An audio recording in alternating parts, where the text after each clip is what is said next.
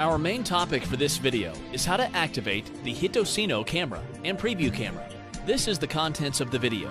With it, you can find every part easily. The list is what we need to preview the camera. Camera can be connected based on Connect 1 and Connection 2. Pay attention to their connectors. Make sure they are connected correctly to the right ports. Here comes to part 2, camera activation. Run SADP in our computer. Then you will see the camera will be shown here in the list. Find the camera you need to activate. Check the box. Then you will see where to enter the password in the right part. Set a new password and then enter the same password again in Confirm Password. And make sure you never forget it. Click Activate. Here, you will see the camera is activated. Security questions here can help you to get your password back in case you forget. Here, we come to part 3. Check your router IP address. Open your computer network and internet settings. Follow the steps shown here to get your router IP address. Different computer system might be slightly different. If you need help, you can email us at any time. Here, you will get your router IP address, subnet mask, and gateway. Write this information down or keep this page open. Here, we come to part 4.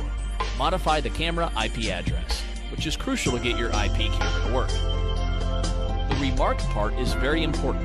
Do remember the IP address of the camera, and your router must be on the same network. If not, your camera IP address needs to be modified. Otherwise, the camera will not be online. Here, we show you how to modify the camera IP address on SADP.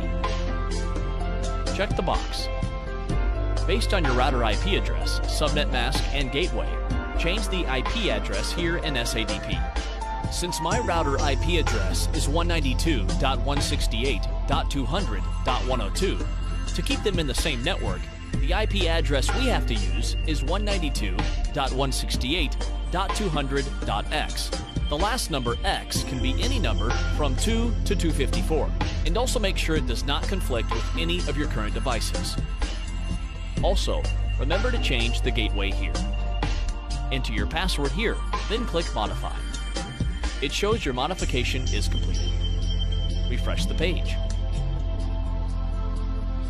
Here, we come to part 5, Camera Preview, which means you will see your camera. Double-click the IP address here, then we come to the web page of camera.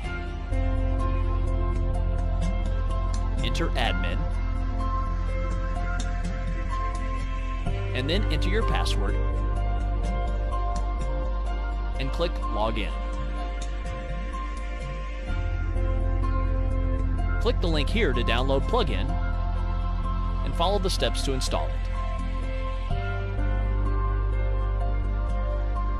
Here comes the live view of the camera.